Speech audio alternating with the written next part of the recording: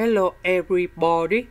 So today I want to talk about calculus. The topic today that is about integration. So now I want to show you how to answer. We need to use about integration by past. So I will put about u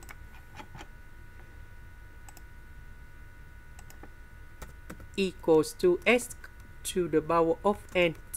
So we do first the derivative for the both sides, and we have ns to the power of n minus 1 ds dv, that is about this one. So the integration of this one, we have v equals to e to the power of as over 8. Next, we have u multiplied by v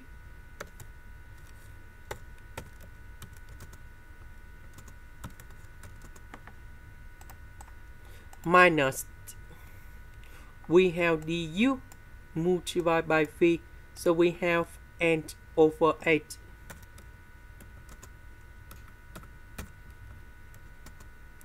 And now we have the integration, that is about this one multiplied by this one.